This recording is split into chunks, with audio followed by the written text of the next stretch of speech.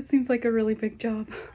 What have I gotten myself into? The first problem was that the tile was froze down, but we got it inside and it's warming up.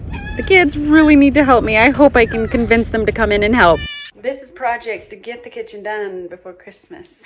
I bought that tile 2 years ago and I'm finally just now getting it put in.